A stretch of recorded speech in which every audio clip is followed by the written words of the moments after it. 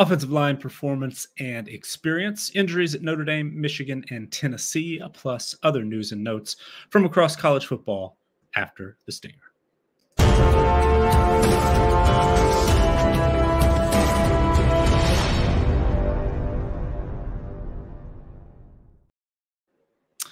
Hello and welcome to episode 28 of Good Morning College Football. I am Nicholas Ian Allen. Thank you for joining us this morning. Brought to you, of course, by CampusToCanton.com, where we would very much love your support if you're interested in a wide range of content, including written pieces on the site, a wide range of information, data, tools, all kinds of good stuff for the C2C brand of college football. You can find that for as little as $2.99 per month at CampusToCanton.com. And then we have a wide range of membership options, tiers that go all the way up to our C2C Winning Edge and All 22 packages. And that includes a lot of the work that I do each day. Returning production is a big piece of that. We'll talk a little bit about that in depth today as far as offensive lines and what some of the best performing units from last season are compared to who's coming back this upcoming year. And then also our next big to-do piece of our off-season to-do list is our team profiles. So that's the biggest, most in-depth project that I work on each and every year. We've been doing it since 2018. And the only place where you're going to be able to get it is CampusToCanton.com. So we absolutely would love if you would check us out if you're interested in that sort of thing. Also, please give this video a like, and we very much appreciate your support, subscribing to the Campus to Canton YouTube channel. But one thing that I wanted to say sort of before we get started talking about our team profiles, and I touched on, if you joined us on Monday, what right now, as we're working through, we still got about a little over a month until we expect to be able to publish those team profiles. But we think we have a pretty good handle on our top 10 as far as our team strength power rankings go. And we outlined those top 10 teams, mentioned a few that were in the mix. There's certainly plenty of time for teams to, add players to the transfer portal, injuries, something we'll talk about a little bit later, that could have an impact on those rankings by the time we kick off for the season officially. But I'm always interested to see, how folks react to things we talk about on this show, regardless of what it is, and had a member reach out on Monday, specifically someone who's definitely very in tune with college football as a whole. We've got just a great group of members who know a ton about the game and teams across college football, but specifically, most of you out there probably know your favorite team much better than I do. And so this particular member is a longtime Florida State affiliated person and had some input on sort of the numbers that I mentioned as far as where FSU's roster strength numbers look on the defensive side of the football specifically, and something that I don't think I considered before I was going through the show the other day. But those roster strength numbers, I probably should have been a little bit more careful, because we are still in the pretty early stages, and those rankings still encompass teams that are going to be replacing a lot of key players and just haven't made those those moves fully yet. So I said Florida State was right now 34th, something like that, in defensive roster strength, and that seemed a little low, and it seemed a little low to our listener, our member as well. And it probably is. Once all is said and done, I mean, there are plenty of, group of 5 teams, especially, that put up a lot of production towards the end of last season that was able to improve those roster strength numbers. A team like Troy comes to mind immediately. So they're going to be, ranked ahead of Florida State. But that Troy defense lost a lot of key players and some other teams as well. So Florida State's probably, I would expect, going to be, a top 25, top 20 team as far as defensive roster strength goes by time the season starts. But we don't know for sure. They could certainly end up, getting into that top 20, especially if they add a piece or two here or there. But just something that I think I probably skimmed over a little too much, or too quickly, I should say, while I was going through the information on Monday. So keep that in mind. Anytime, we're sharing, especially something that is a work in progress, and basically everything we do at CFP Winning Edge is always a work in progress. So keep in mind that those numbers may change and things may get updated. And with that in mind, we're actually going to talk a little bit about the offensive line situation at some key teams, specifically Power 5 teams, as we look ahead to 2024. And a couple of posts caught my eye. Many of you, I'm sure, are very familiar with Parker Fleming at Stats of War on Twitter. Does a lot of great work with stats, has for a long time, has access to some great information, and shares a lot of charts and tables and lists, just of very, very useful college football information. And one caught my eye from a few days ago, where he posted about there's only one Power 5 team that averaged more than 3 yards before contact on designed running plays in 2023. That was UCF, which averaged 3.54, way, way, way ahead of the number 2 team on the list, which was Miami, followed by Kansas, Tennessee, LSU, Georgia Tech, USC, Georgia, Kansas State, and Oklahoma State. So that got me to thinking, all right, so it's only one piece of information, but it's a valuable piece of information, right? As far as run offense goes, and how well, it's difficult to really evaluate. And for a long time, especially in college football, we haven't been able to put very many numbers to, performance on the offensive line. So this is a great one. How long does it take before a running back is touched? And of course, the longer it takes, 3.5 yards. UCF did a great job for its offensive line as far as creating, a push up front, giving those running backs an opportunity to run. So this is a type of number that I try to get my hands on when I can, and incorporate that into something that we've been doing for several years at CFP Winning Edge, is our offensive line performance rating. So, collegefootballdata.com does great work. Of course, PFF has offensive line grades, and those can be very, very valuable. So, I'll try to find information where I can, throw it into, the databases that I've built over the since we started this in 2018. Compare how those numbers look for the current season where we are, but also, during that 3 to 5 to 7, whatever window we end up setting. Usually I try to keep it around 5 years, but put that all together, sort it, see how it all shakes out, and try to put a number very similar to all the other numbers that we use, same scale for our player ratings, our team performance ratings, coach ratings, all that good stuff, but to try to say how well is this offensive line performing. So I went and looked at this particular group, this offensive line group, and not surprisingly, most of these teams that Parker outlined as being among the best in this one particular stat did rank pretty highly in our offensive line performance ratings from 2023. UCF was number 11 nationally in O-line performance. That includes run defense stats. It also includes run offense stats. It also includes passing. How well a team is able to protect the quarterback. We look at things like pressure rate and stuff like that as well. Miami was number 8, Kansas number 3. They topped out the group on this list.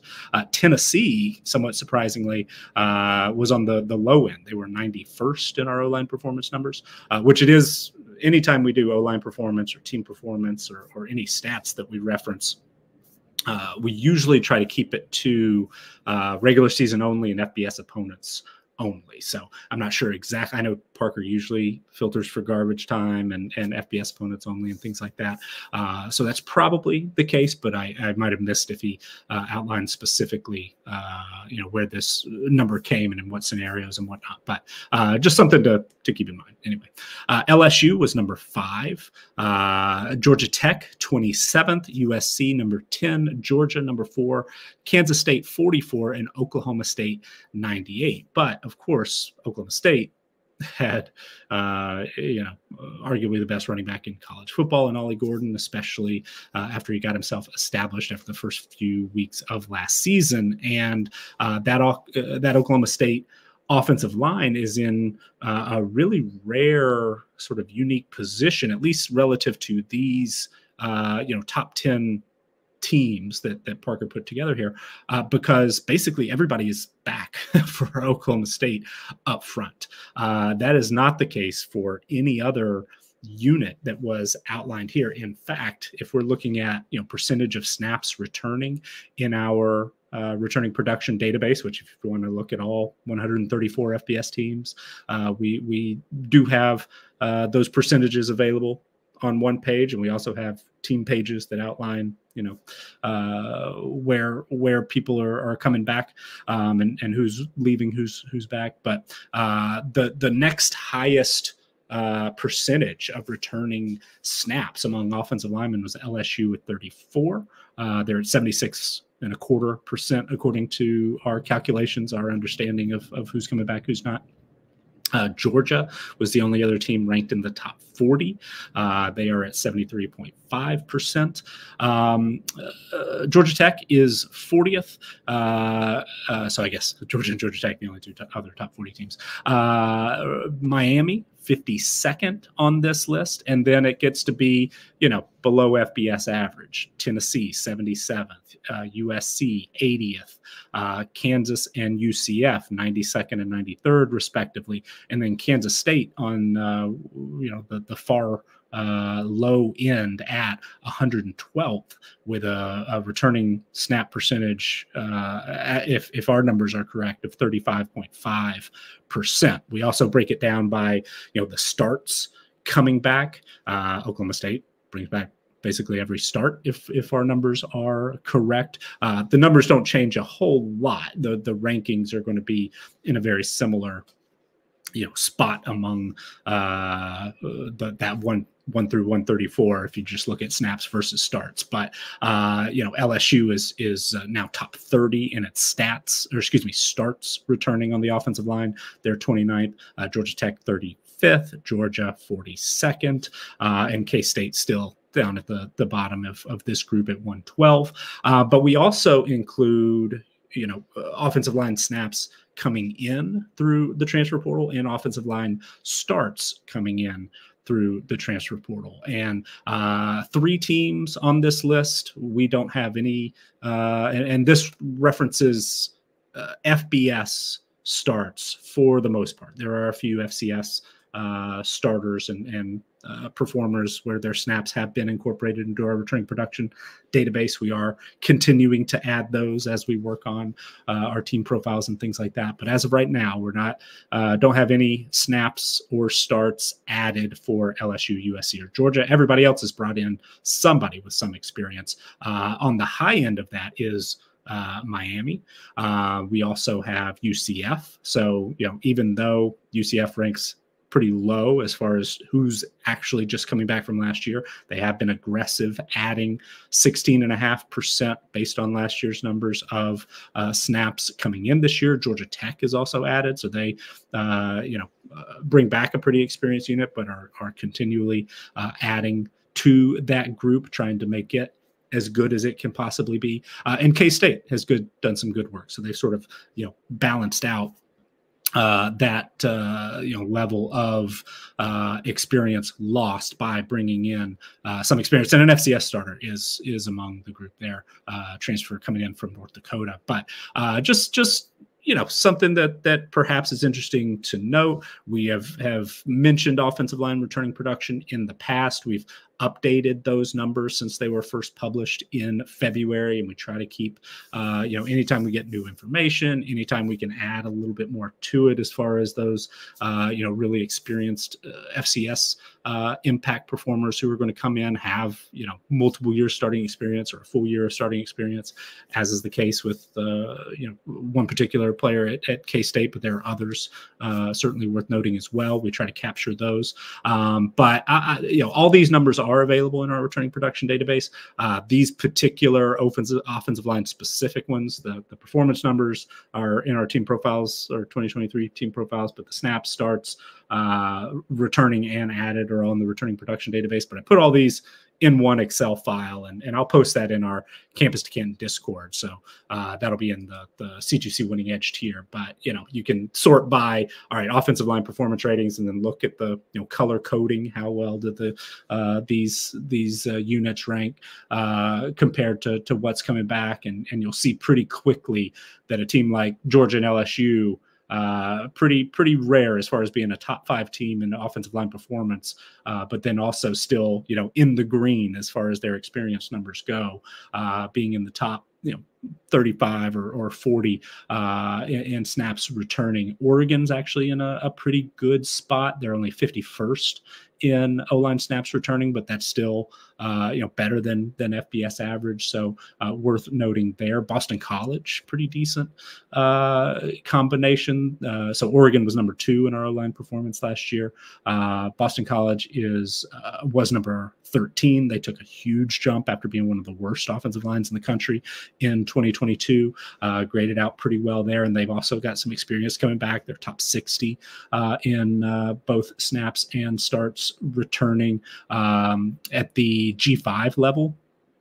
Keep an eye on a team like Louisiana, who ranked 16th in our O-line performance numbers, and they're right around the top 25 in both starts and snaps returning, according to our current numbers. Arizona's in a pretty good spot, top 20 across the board. They're a team that we'll touch on here a little bit later. Texas, top 20 across the board. That running back situation there, losing Jonathan Brooks, who was excellent, but very talented group coming back. CJ Baxter, Jaden Blue, headlining that group. So, they seem to be in a pretty good spot. But then, you look on the offensive lines who graded out really, really well, but rank on the extreme low end as far as those returning production numbers. Our number 1 unit last year, UTEP, somewhat surprisingly perhaps, but ended up as our top O-line performance unit last season, but they rank 128 in offensive line snaps returning. A lot of transition there under new head coach Scotty Walden. But a team like Washington really stuck out to me when I went through and updated their team profile for 2024.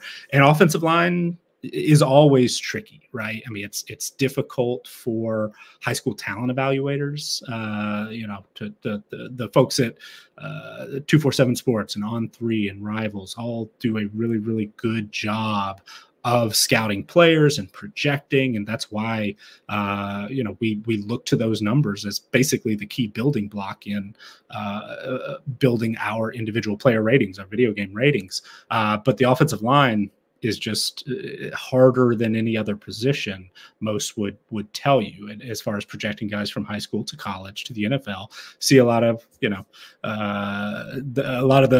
or maybe not a lot, I don't know, maybe I am too flippant with that as a term, but, you do see some first round offensive linemen who maybe started their career as a tight end or something like that. So, that position, there seems to be things that are just a little bit more common, where a guy maybe slipped through the cracks of the recruiting industry and then develops really quickly, grows, puts on huge weight, adds athleticism or is able to stay athletic if they, grow into an offensive tackle body, something like that. it's just tough, right? So it's tough to evaluate offensive lines, and we try to do the best we can with these performance numbers. But anyway, that's me trying to set this up to not necessarily be offensive in the way I was going to bring up this Washington offensive line unit. But I built the depth chart projection a few days ago, and on paper, just on paper, the Washington offensive line is, it compares to some of the well below FBS average group of 5 type units, at least the way that we calculate it right now. So, Washington's offensive line was a major reason why that team clicked like it did, played their way into a national championship game, right? And on the field, they were 7th in our O-line performance ratings, but they are 134th in offensive line snaps returning, just 3.1% of snaps returning. And they've added some through the transfer portal, particularly got a transfer from San Diego State, who is penciled into one of those offensive line spots, most likely. Drew Azarparty was a 6-game starter for the Aztecs last year. But looking at the individual player ratings, unit ratings, this offensive line is probably going to grade out as like a 80th, 90th, something like that. So anyway, we put together some of these units, some of these numbers, how you can compare how it performed on the field according to our grades and the numbers that we emphasize, but then also how much of that production is coming back. And Oklahoma State, Ollie Gordon, run game, running offensive line, excellent numbers last year. Little work to do, perhaps, in the passing side of things, but among the very, very extreme high end as far as returning production numbers go. So anyway, put these numbers together in a spreadsheet. I'll drop them in our Discord, the C2C Winning Edge tier channels there. And with that, we'll sort of turn our attention to some spring practice updates. Speaking of that USC offensive line, they were a unit that graded out quite well last year, little on the low end, below FBS average, and a lot of those snaps returning. They're also going to be without a potential starter, somebody in the mix.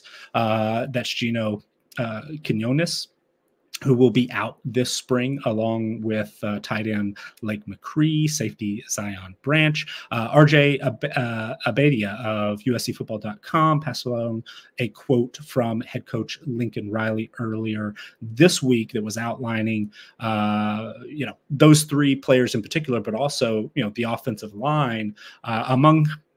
And this was a piece, that the 3 takeaways from the first week of spring practice. Thought it was kind of interesting what Riley said about the tackle position. Quoting here, the quality at tackle is good, but the depth is a little bit of a concern right now. There's certainly a possibility that we may look to add somebody there. Obviously, we'll just see how spring unfolds. Some of these young guys are going to get a ton of reps, guys like Tobias Raymond and Justin Tuanu, who just got here. Because of the depth, they'll get 1 million reps, and it'll be fun to see them progress. Right now, Elijah Page and Mason Murphy would certainly be the first 2 in there. But, kind of sandwiched there in the middle of that quote was USC is probably a place that, if given the opportunity, will add some depth at the tackle position through the transfer portal. So keep that in mind when that window opens here a little bit later. But speaking about those 3 players who are going to be out this spring, all of whom either are projected starters or potential projected starters, Riley said, quote, expect them all to be full go or close to full go for fall camp. Lake, talking about tight end McCree, will probably, just because his injury was later than the others, he'll probably be the latest one, but he's way ahead, so he'll definitely get a shot. He's definitely got a shot to certainly be a participant, and hopefully a full participant in spring camp. The other 2 certainly will be. So good news there for that offensive line unit as it looks to rebuild from last year's success. That Quinones is perhaps going to be back in full speed by the fall, even if he is missing the spring. A few other injury updates here. Michigan and Notre Dame both got some bad news in the secondary in recent days. Matt Zenitz first reported that Michigan safety Rod Moore suffered a torn ACL in practice earlier this week. And Rod Moore, one of relatively few major impact returners for Michigan. On the defensive side of the ball, he had 34 total tackles last year, a tackle for loss, a couple of picks, 3 pass breakups, and somebody who was a returning starter for the Wolverines on that national championship team. So you would expect that Moore, suffering a torn ACL in late March, that's probably going to sideline him for most of the season. I would expect. He was one of 3 returning starters in the secondary alongside Will Johnson and Makari Page, but I expect that looks like Quentin Johnston probably would step up, Quentin Johnson, I should say, and be that free safety starter full time. But that's a unit, despite a little bit of experience, relatively speaking, only one other full-time starter from last year's defense. Mason Graham is expected back. There's Michigan rotated a lot of guys in, so there's still a lot of talent there. Expected to be a top 10 defense as far as those roster strength numbers go. But without Rod Moore, that's going to be a big loss. Another team that sounds like, maybe not quite as bad of news, but Notre Dame, who we expect to be a top 5 team in our preseason power rankings, their playmaking cornerback Benjamin Morrison is going to be shut down for the rest of spring practice due to shoulder surgery. So Morrison was a freshman All-American in 2022, has 9 interceptions over the last 2 seasons, double-digit pass breakups. He has undergone the surgery already, so like quarterback Riley Leonard, he's going to miss the rest of spring, but it does sound like he should be, back for the season. We'll definitely, sideline him for a while, but if I understand the reporting correctly, Morrison is not in as nearly as much danger to miss a big chunk of the season, but something certainly to watch, especially with Notre Dame, being one of those teams that looks like a potential playoff team. And he certainly is one of the best players on that defense, which we did mention we do expect to be, a top 3, top 5 team as far as roster strength goes. So take Morrison out of the mix and they probably fall a spot or 2. But hopefully he will be back and fully healthy. A few other injury notes, and unfortunately, we're talking more injuries today than we have maybe at any point so far this spring. But at Rutgers, head coach Greg Schiano has said that Tyrene Powell, who suffered an injury toward the end of last season, linebacker's been a starter, been very productive, sadly has torn his Achilles. Says he is expected to be back for the start of the 2024 season. Achilles are just brutal. I can't imagine. But we something to keep an eye on there. Unfortunately, Rutgers has had a lot of its best linebackers rotating in and out of availability because of injuries, and that's been an area that really looks like a strength for Rutgers on paper, but just they haven't been able to keep that unit fully healthy all at the same time each of the last couple of years. So Powell would be a big loss if he is going to be sidelined for any significant time in the fall. Sounds like Schiano expects him back, but certainly something to keep an eye on there. In South Carolina, Shane Beamer said that running back Juju McDowell is going to be shut down for the rest of the spring to help a collarbone injury heal. Beamer also previously indicated, I think we mentioned this before, that Rocket Sanders, the incoming transfer from Arkansas, as well as linebacker Mo Kaba, redshirt freshman CJ Adams, are all likely to miss the entirety of spring. There's depth at that running back position for South Carolina, but they're down two experienced members there with McDowell and Sanders sidelined this spring. At West Virginia, a few key players are going to be limited. Tight end Cole Taylor, junior running back CJ Donaldson. Christopher Hall of Mountaineers now outlined that Taylor had an off-season surgery, but is expected to be, out for spring practice, out on the field, I should say, not fully dressed, not fully participating in contact drills or anything like that, but not just standing off to the side either. So that's somewhat good news. Donaldson, he said, had a surgery prior to the bowl game, will progress as the team goes through spring. He also outlined some other areas that are seemingly quite impacted by injury for West Virginia. Multiple defensive linemen, multiple linebackers, multiple offensive linemen are out due to injuries this spring. One thing I failed to mention when talking about Rutgers, they've also had a trio of medical retirements this week, including a couple offensive linemen, not very experienced guys, but were among the higher rated recruits a couple of years ago. So a little bit of a hit to depth there for Rutgers as they look to build on last season's winning campaign. Got to a bowl game and beat Miami there to cap it all off. Finishing up here for the injuries, Florida State coach Mike Norvell announced several players, including a couple of starters, are expected to compete for starting spots. Defensive tackle Joshua Farmer, offensive tackle Robert Scott are both missing spring. They are expected back for preseason, for fall camp. And then Jamari Howard, a true freshman, is out for the rest of spring and probably going to be sidelined a little bit in the fall as well. And just before we got started here today, a little bit of breaking news. Austin Price of VolQuest reported that Tennessee running back Cam Seldon is going to miss the rest of spring practice with a shoulder injury. So that's certainly a bummer for Seldon, who is a favorite at Campus to Canton. Just a lot of the numbers grade out incredibly well from an athleticism standpoint. I know he's somebody that the recruiting team was super impressed with, and he was going to be competing with Dylan Sampson for reps this spring, and unfortunately Seldon's going to be sidelined. So Sampson probably now should, if he wasn't already, expected to be the clear starter at running back for the Vols this year. Hopefully Seldon will be back and healthy in the fall. We shouldn't count a guy out for missing the spring, but a little bit of bad timing, missed opportunity there potentially.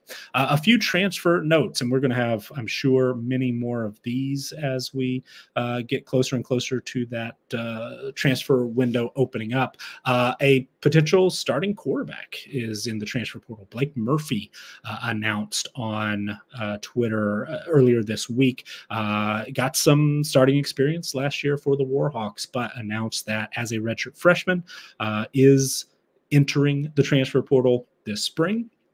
So something of note there. I probably would have had Murphy penciled in as the expected starter at ULM. He was the leading returner in basically every passing category, I believe.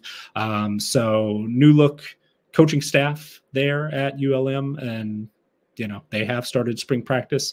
I'm not sure exactly the details as to what led Murphy to this decision, whether he had fallen behind in the pecking order or maybe he had heard whispers of other bigger opportunities out there. I don't have any particular insight on it, but Murphy was somebody that impressed me a little at times. I know from a CFF standpoint, I added him in a couple of deeper dynasty leagues, just based on some of that experience as a true freshman last year. So perhaps a name to file away, keep an eye on to see where he ends up. At LSU, Gio Paez, who is a part-time starter at Wisconsin as an interior defensive lineman, was a defensive end at Wisconsin in their 3-4 base, made 22 tackles, 13 games last season. He's listed at 6'3", 310. Like I said, 7-game starter, basically a part-time starter for the Badgers, but a lot of experience and size, which is much needed for LSU. One area of particular lack of inexperience for the Tigers this year, and that unit that really needs to take a step in the right direction. Adding Paez is certainly going to help that. A big body and add some depth there as well. At Indiana, Trey Lang has 1 year of eligibility, but it will be played out elsewhere, not with the Hoosiers. He also announced that on Twitter a couple of days ago. A couple of G5 notes. Appalachian State finished up their spring practice, and not long after, a couple of experienced defensive linemen entered the transfer portal. Former D-line starter DeAndre Dingle-Price and a contributor, Kevin Hagler, both announced their intentions earlier this week. And then on sort of the other side of things, when UMass started its spring practice, looked like 3 or 4 potential 2-deep contributors entered the transfer portal there. So we'll have plenty more news, I'm sure, as it comes out, as far as other teams across college football who, whether they're players who see themselves maybe getting squeezed out during spring practices, or some that get wind of another opportunity elsewhere. There'll be a lot of moving pieces later next month for sure. On to the updates side of things, the practice updates at Washington State, an offense of particular interest to folks that play college fantasy football. Of course, very prolific passing offense. We talked a little bit about the quarterback competition. Jared Palmgren and I a couple of weeks ago on Chasing the Natty. And we know who took the first quarterback rep of spring. It was John Mateer. That's according to Jamie Vinnick of CougFan.com. Mateer, according to Vinnick's notes, was dialed in, completed 16 of 21 passes during a particular section of practice that he was able to view. That included 9 straight completions to start the day. So, I don't know exactly what drills those were, 7 on 7, 11 on 11, whatever. But the media in the building was impressed with Mateer's start, and he does enter as the most tenured Washington State quarterback. But as we mentioned, there is an FCS former starter who is going to be competing, in Zevi Eckhouse.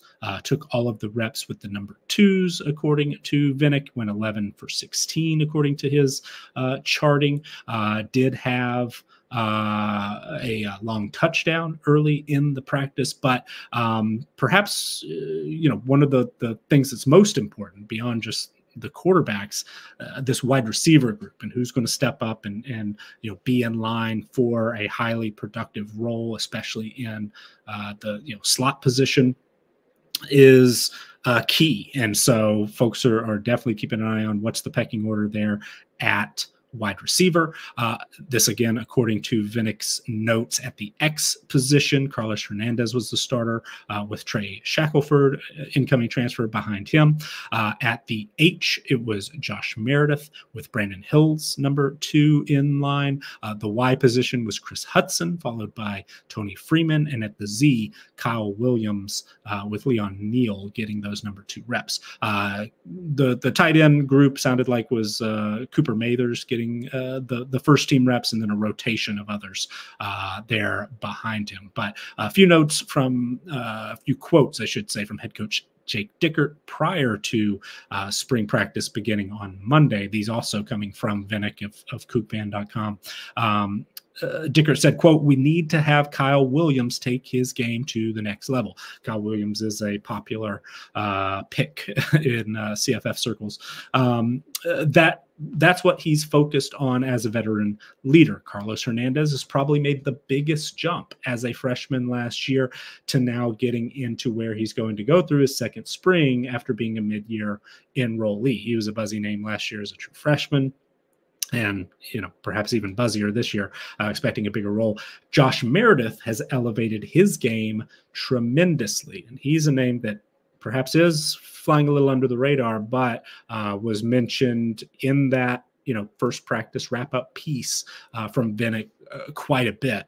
So maybe a name to look at there. Chris Hudson, the transfer from Oregon, former starter in 2022, kind of fell off a little bit last season. I think there might have been an injury involved there, but Dickert had something to say about him as well. Quote, "I'm excited to see Chris Hudson. He's got all the tools. Kyle Maxwell, Trey Shackelford. It's time to really see these guys in action." Maxwell, who all three of those players are incoming transfers, but Maxwell coming from Louisiana Tech, will be limited in spring ball with a minor groin injury, according to Vinnick. So something to keep an eye on there in a prolific offense that will be playing a little bit softer schedule this season as a kind of pseudo member of the Mountain West following the Pac-12 distribution elsewhere that we saw. On that note, Arizona and Arizona State, former Pac-12 rivals of the Cougs, now both headed to the Big 12, got their spring practices started this week. Justin Spears of the Arizona Daily Star had some notes from Wildcats practice where San Jose State transfer Quali Conley was first in the running back team drills. Rayshawn Luke, you mentioned, caught a few passes out of the backfield. Of course, the quarterback, Noah Fafita, his longtime favorite tight end and good friend, I have to assume, longtime teammates, high school teammates, Tet McMillan, showed while they're considered one of the top quarterback receiver duos in college football, as Spears put it. Alongside McMillan, Montana Lamonius Craig and Kevin Green Jr. were the starting wide receivers, or top first team group, Green being in the slot.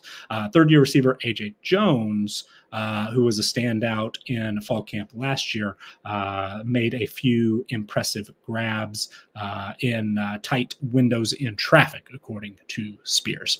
At Arizona State, Jake Seymour of Sun Devils source noted some injuries. We, of course, mentioned that Jaden Rashada is not going to be fully cleared to practice this spring. He's got a thumb injury that he suffered in a moving accident, sounds like. But senior wide receiver Xavier Guillory, who sat out basically the back half of last season due to a foot injury. He apparently is not going to be fully available this spring after surgery. Jordan Tyson, who sat out all of last season after having a great true freshman campaign at Colorado in 2022. He apparently did not practice on Tuesday, but according to Seymour, Dillingham said it wasn't a major issue and he's expected back on Thursday. So we'll keep an eye out for that. And then Seymour, of course, we're always interested, who's taking those first team reps. It was Trenton Bourgeau at quarterback, Cam Scatabo and Kyson Brown splitting reps at running back. At wide receiver, it's Troy O'Meara, Caleb Black, and Melquan Stovall. There was a report earlier in the week that Elijah Badger is not going to be available.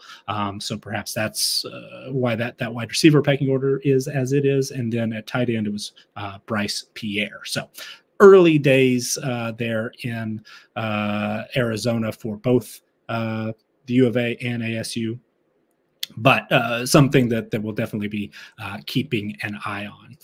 Turning our attention to the SEC, we haven't heard much out of Oklahoma so far this spring, and partly that sounds like it's because reporters had their first viewing period on Monday, and Tom Green of Sooners Illustrated was on hand.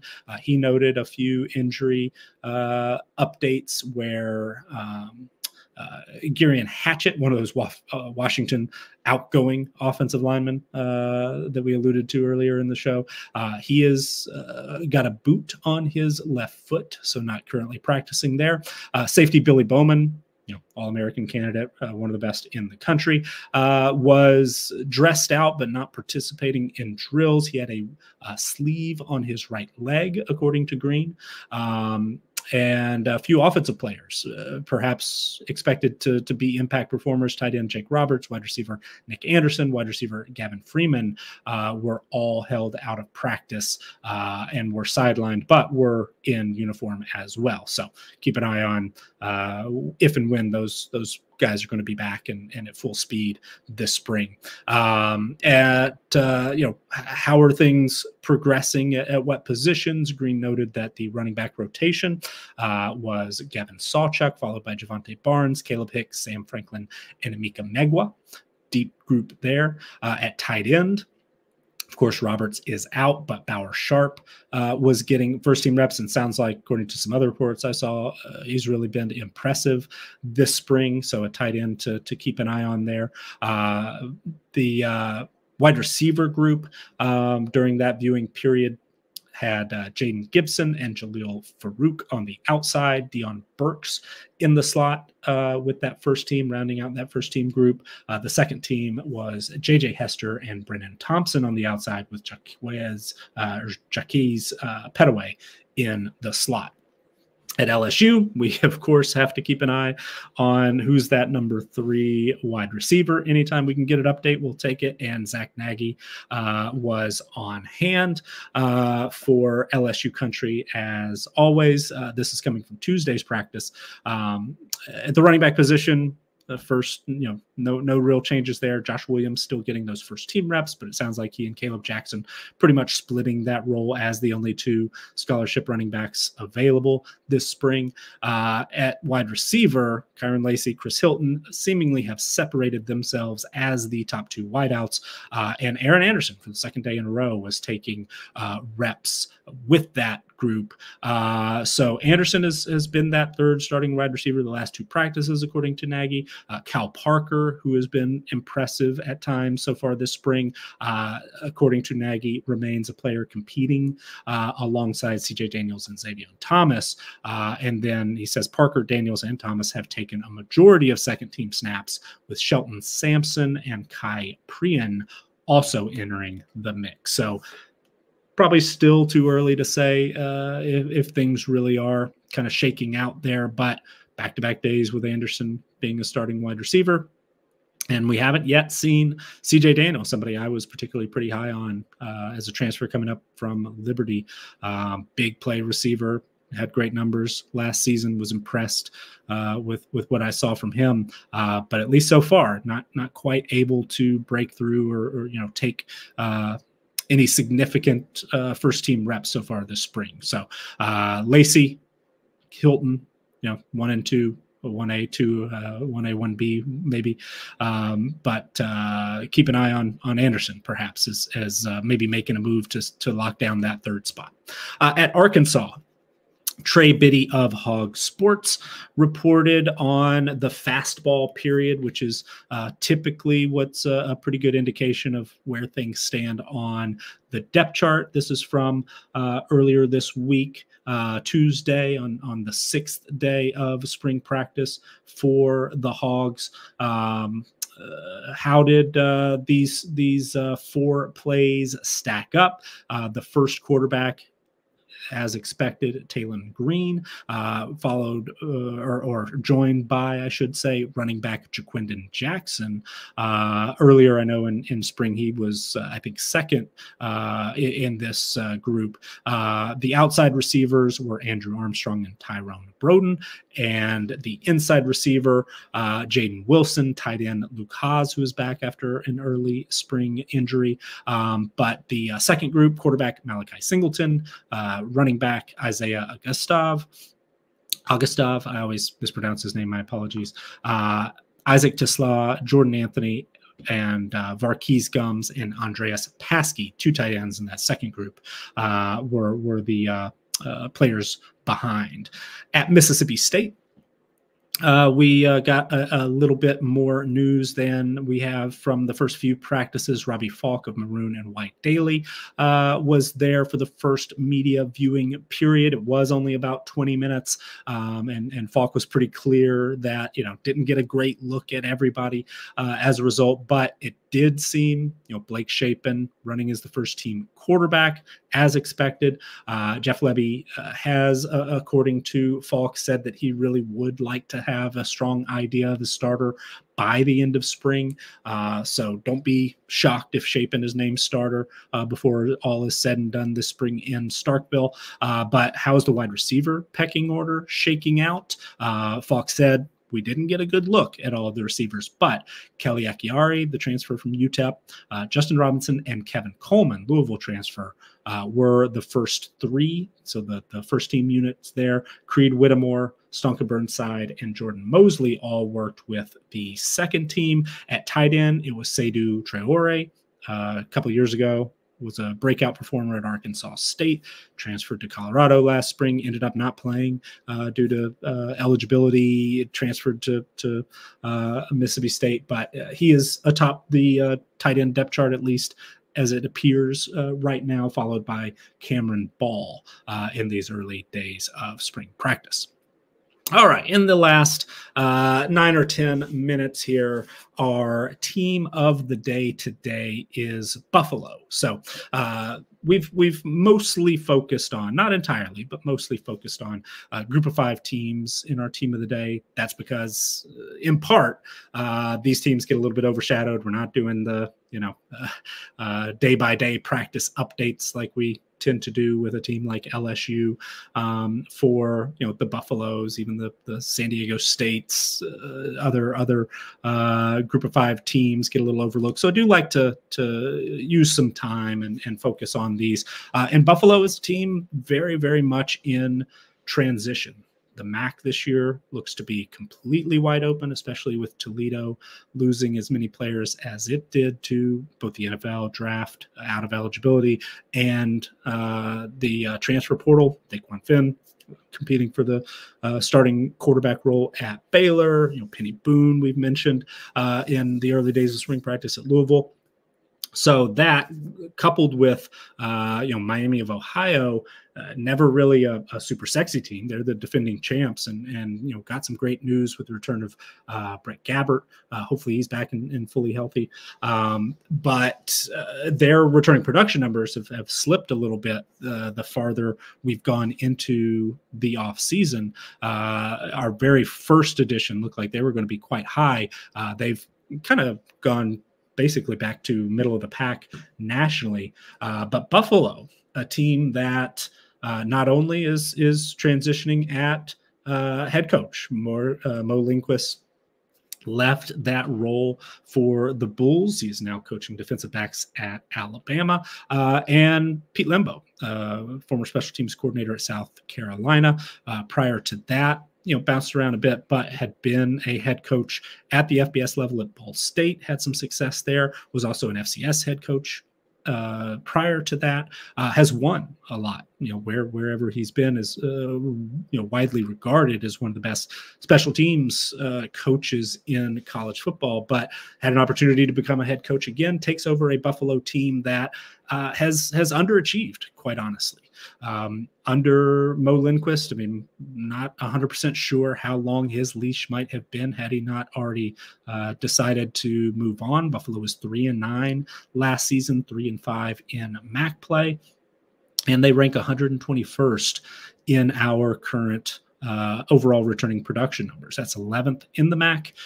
They are, equally inexperienced on both offense and defense. They rank 118th in our adjusted offensive returning production numbers, 116th in our adjusted defensive numbers. And Buffalo is starting up spring practice. Rachel Lindsay of the Buffalo News had a preview earlier this week, had some quotes from Limbo, who said, you can't necessarily measure, some of that, talking about, the things that are getting the team together, continuing the quote here, sorry. But there's value to it in terms of the chemistry and the unity of the team. When we get back from break and get started, helmets will go on, then helmets and shoulder pads, and then obviously full pads. But to me, this is the next step. And some of those big picture things we're trying to accomplish as a team that are going to set us up for success come August and September. So talking about, off-season workouts, prep, getting ready for spring practice, trying to get a better understanding of who's on the roster, what are their strengths, what are their weaknesses.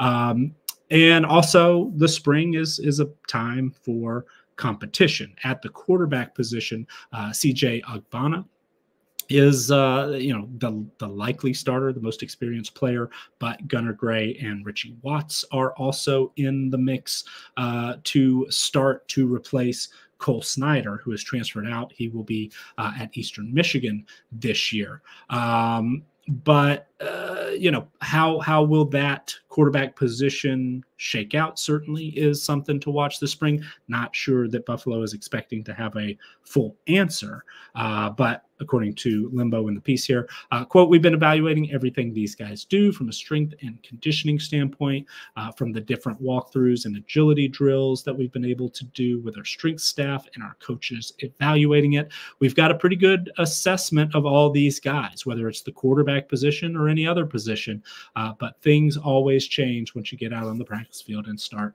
competing with pads. Limbo noted that there are a couple of areas on the roster where there is some depth. The interior defensive line is one of those.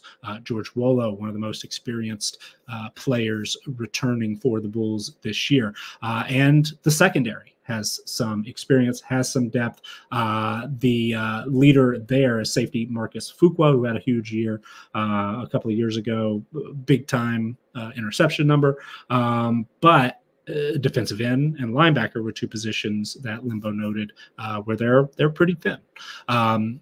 Quoting here again, I've been doing this for a long time, and you never put the cart before the horse. You trust your eyes once you're out there on the field. You trust what you see on the video after you watch your practices, and ultimately the kids end up seeing the same things as you that you see as a coach. So, a lot of change at Buffalo.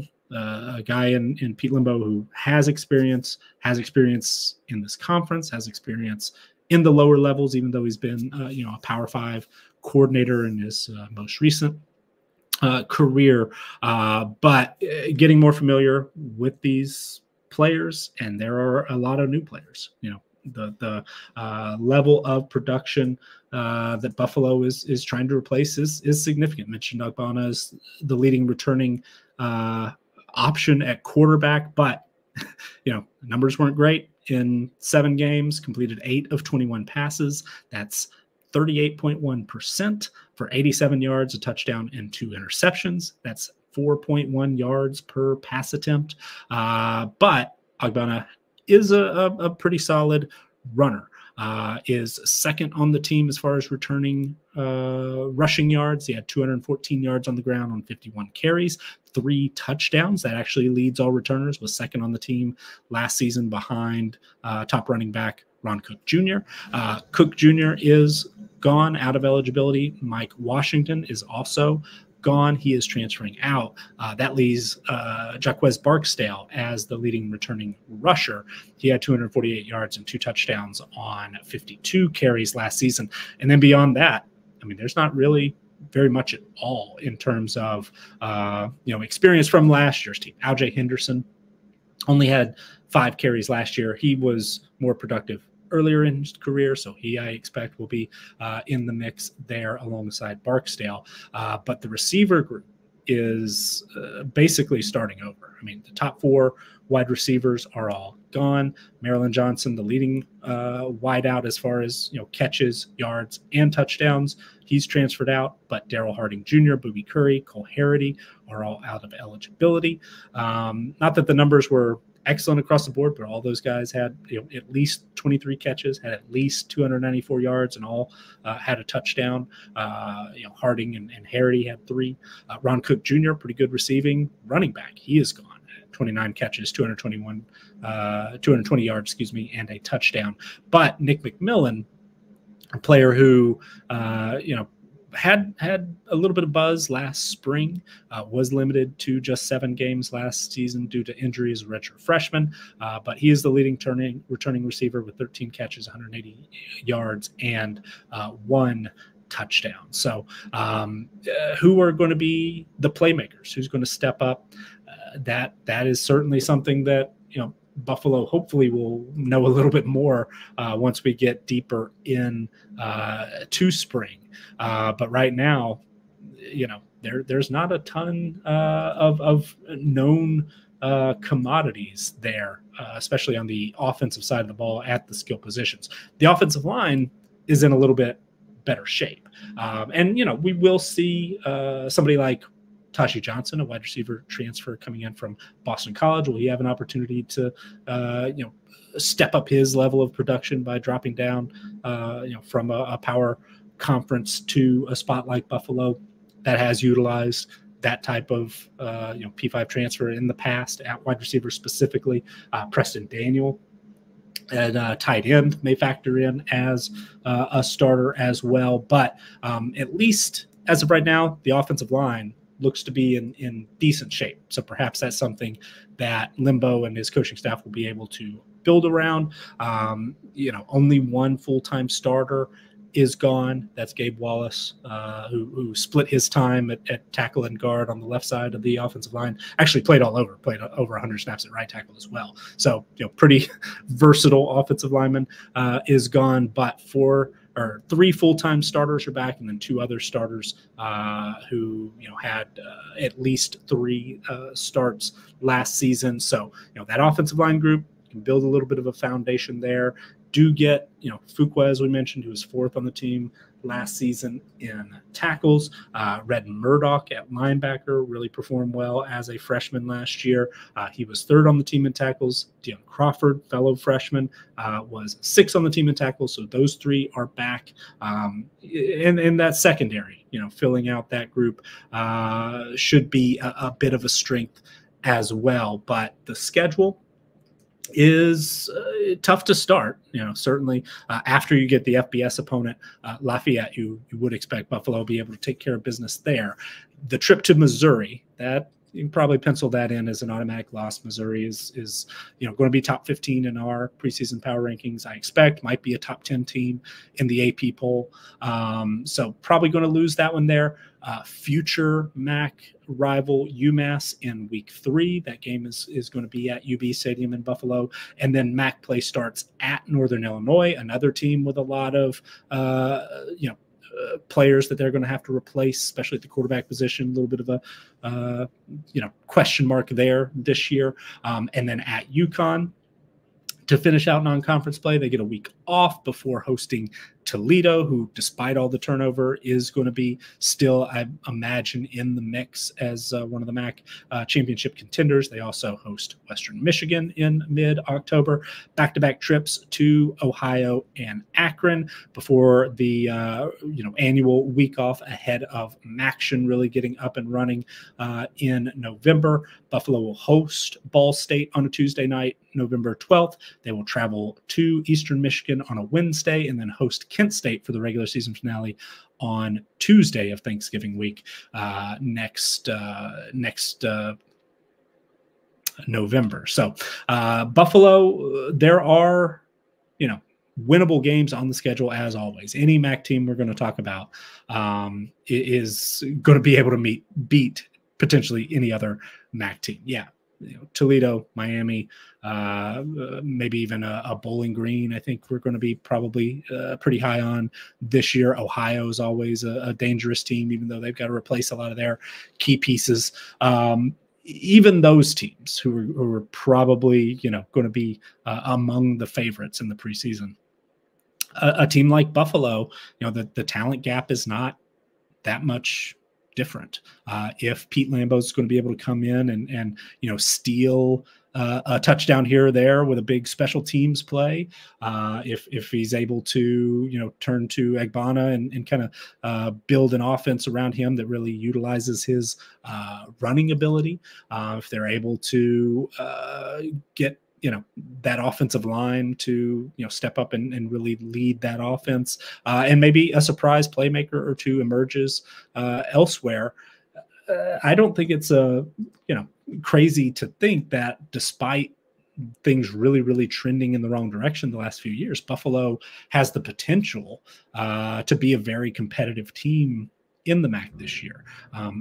It's too early to say where they're going to stack up in our roster strength numbers and things like that. But last year, defensively, Buffalo finished the season 55th in our roster numbers, and that's there's definitely some key players to be able to build around, like Wolo we mentioned, like Fuqua, that make me think that they're probably not going to fall too far this year. Wouldn't be surprised if Buffalo's still in the double digits, we'll say, in defensive roster strength coming to last year. Offense, probably a different story. They were 118th last year at the end of the season, and there might be a couple of spots lower where they'll start this year. But I don't know. I'm somewhat optimistic. We'll see, of course, how it all shakes out and what we're able to learn about Buffalo this spring. But that is going to wrap it up for us today. Again, I am Nicholas Ian Allen of CFB Winning Edge and CampusToCanton.com. We very much appreciate your support. Giving us a like on this video is incredibly helpful. Subscribing to the Campus to Canton YouTube channel, we very much appreciate if you're willing to do that. And if you want to give us a try as a member at CampusToCanton.com, you can do so for as little as $2.99 per month, or join us at the C2C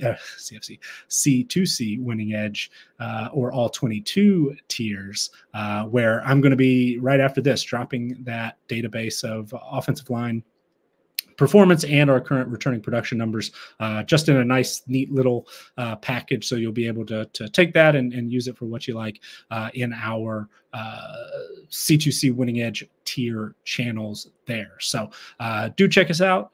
Do send any feedback if you've got something that you think that we are incorrect on. Like I said at the top of the show, those Florida State returning roster strength numbers on the defensive side of the ball, I should have mentioned probably a little low based on where our rankings are, just where we are in the process as far as getting those numbers updated for 2024. So always appreciate that. Always appreciate if you notice something that needs our attention in our team profiles or returning production database, or just, you want to pass along a bit of news that we might have overlooked from somewhere this spring. We're very appreciative of that as well. So that, again, will wrap it up for us today. Have a wonderful Wednesday. We will be back on Friday for episode 28 of Good Morning College Football.